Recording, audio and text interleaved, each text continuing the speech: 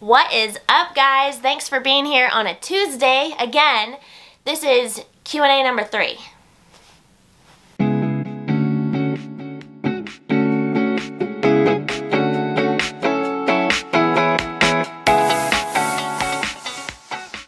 What other breeds would you use as a service dog? I'm really a fan of Goldens. If I was going to get another service dog, I'd probably get another Golden. I don't know if it's cheating because it's half Golden, but I also love Golden Doodles. All the excellent of Golden, but without the shedding and with potentially some of the brains of a poodle, which is incredible. Poodles are really smart. I love German Shepherds, but I've had so many bad experiences with running into untrained German Shepherds that I don't think I personally would ever get one, like even as a pet, which is really unfortunate because I think they're one of the most beautiful dogs that there is. Let's see. Really anything in the Fab 4. I'd definitely go for a lab. Yeah, kind of a boring answer. Oh, and I also love collies, like an Aussies, those kinds of dogs, the ones that are herding dogs that are just kind of crazy. Love those. Let's see what else we have. What is Buddy's favorite toy? He loves anything with crinkles, and he's really into plushy ones too, soft plushy toys. So a plush with crinkles, primo.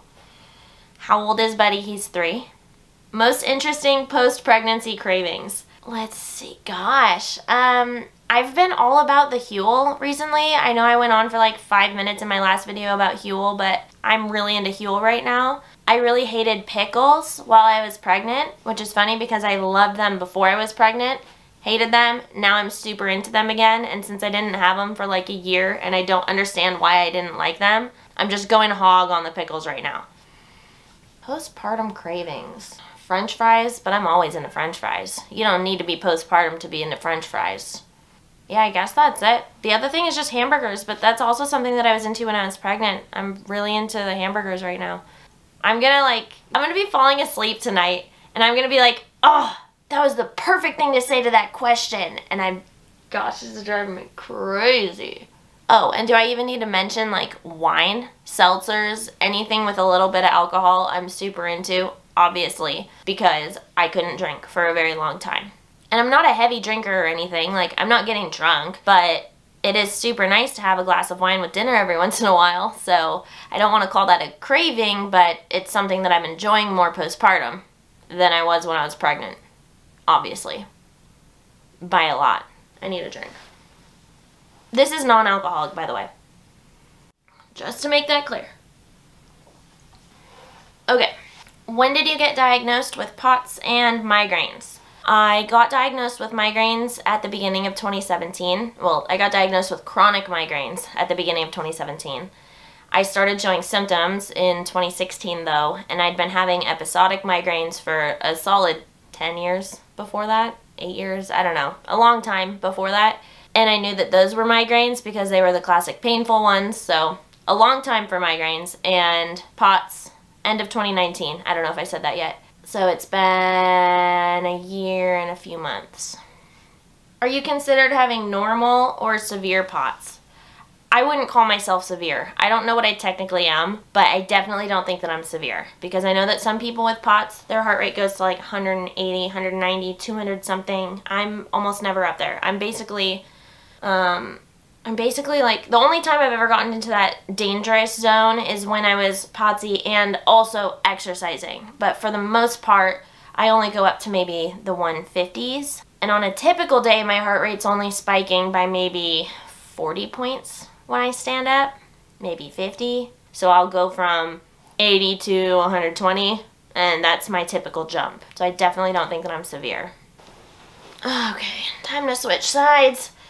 How did you meet your husband, and how did he propose? My husband and I met at Taekwondo. He's a 4th degree black belt, and he co-owned a Taekwondo studio that was kind of near the college where I went. So I joined the studio as a way to blow off steam during college and married my teacher. We went over this in the last Q&A, I think. And how did he propose? It was a scavenger hunt, guys. I'm so obsessed with scavenger hunts that the moment I knew it was a scavenger hunt, I started sobbing. I didn't even know that I was getting proposed to at the end of it. I was just crying because I was so happy to do a scavenger hunt. So he nailed it on the theme, and I think it all ended up going well. We went around to places where we used to go when we were dating. We went to our first apartment together. We went to like a park where we had some memories. It was really cute. And then we ended at this pizza place that I like a lot. Well, I need to calm myself down a little bit. Basically, Oktoberfest crashed our proposal. We got there and he was like, oh wow, that changes everything. Because the whole street where we were planning on, well, where he was planning for us to be, was Oktoberfest, which is awesome. What's your favorite color? It's purple. My favorite color was blue for a while. I had a little phase of red, but I really like purple. Purple's my color. And I'm okay with that because it's the migraine color. So it's my thing. Migraines and purple, anything purple, that's me. I accept that. What is Buddy's favorite snack? Oh, so Buddy loves chicken. Chicken, everything. He loves chicken. Let's see, what else? I guess the other thing he goes crazy for, I guess poultry in general. He loves chicken, he loves turkey. Like deli meat type things, loves. And can I tell you guys something, honestly? This is a little bit embarrassing to say, but I think that Buddy really likes chocolate. Let me explain. Let me put this down. I know that chocolate is toxic to dogs, so I've never given it to Buddy. I'm not planning on giving it to Buddy. However, whenever I make oatmeal and I put chocolate chips on top and they get all melty and you get that aroma of chocolate, just, oh, chocolate. Buddy goes on perfect behavior mode. I'm telling you. And I'm pretty sure that's his way of trying to get me to give him some chocolate. I'm pretty sure. I feel awful.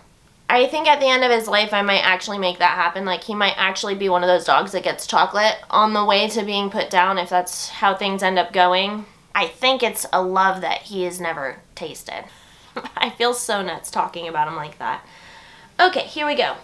How is the baby doing? Oh my gosh, you guys. The baby is so cute. The baby is doing great. She is 2 months old, just over 2 months old now, which is really exciting, and I absolutely can't believe that the time has flown. I know everybody says that, it gets super old, and everyone's like, oh, trust me, the time flies. Like, no, but it flies. And I have to say, she's a really great baby. I'm much more comfortable like this. Yeah, she's an awesome baby. My husband and I do try to be very attentive and pay really close attention to her, even though she can't talk, just like we did with Buddy when he was a puppy and when we were training him. Like, we try really hard to pay attention to cues with her, and when we find new things out, we make sure to tell each other, or if we figure out, like, oh, when she does this face, it means she has to pee, or something like that. Like, I feel like us communicating and us paying close attention to her has made it much better of a transition, like having her in the home and everything. And it's also helped us with minimizing the crying. We have her in a bassinet at night, and we both make sure that each of us gets ample time to sleep. So we feel good, she's getting what she needs, and that's all contributing to her being what most people would call an easy baby. But that said, she is still a baby. She still gets fussy. We still have things that we're trying to figure out because her cues and her needs are always changing. And if we're being completely honest, I'm going through it. There are definitely hard days going on over here, and there's a lot to my health and my postpartum journey that I haven't shared with you guys yet. But slowly but surely, those videos will continue to come out, and you guys will learn more and more about what I'm going through right now. It's hard to talk about nonchalantly and excitedly because motherhood is difficult. It's a hard transition, and that doesn't mean that it isn't the best transition that I've ever done, because it freaking is. Being a mom is literally the best thing that's ever happened to me, but this is hard. I'm in a little bit of a hard time right now. And I guess I just really needed to say that because I think the question was just asking how the baby was, not how I was. So let's pretend that the question was asking how I am too. Where was I going with that, actually? How's the baby? Oh, I see how I got on that tangent. Okay, so the baby is doing great, and I think some of it's nature, and I think some of it's nurture. She's a good baby, and she's consistent, and she seems to be trying to communicate with us, but also, like, yeah, gosh, she's a baby. She's got pipes. She can yell like her mom. I'm not an angry person, but I do sing a lot. It's not very often that there isn't something coming out of my mouth. Was Buddy almost called something else? Also nicknames. I've never shared this on my channel before. I was begging my husband to let me call Buddy Hambone. I wanted his name to be Hambone. I thought that would just be the funniest thing, to have a golden retriever named Hambone. Be like, Hambone, come here! Come here, Hambone! Or Hamburger. One of the two. Because just Hamburger. Can you imagine calling a dog Hamburger? Like, can you imagine if Buddy was running around and we're like, hey, Hamburger, get back here! Hamburger, sit! I don't know. I thought it would be really funny. But we ended up calling him Buddy for a couple of reasons. One, my husband just always called dogs Buddy. So it was easy for him because he's always like, hey, Buddy, when he sees a dog. So that was one. Two, I was having seizures at the time. And it was like the first year of my illness stuff really rearing its head. So we thought Buddy was a really sweet name because my husband was sometimes working nights. And Buddy would be there with me at night when I got home from work to be my seizure buddy. So that's how he got his name Buddy. Any nicknames? I call him Buddy Hambone sometimes. We call him Bubs or Bubba or Bud Bud.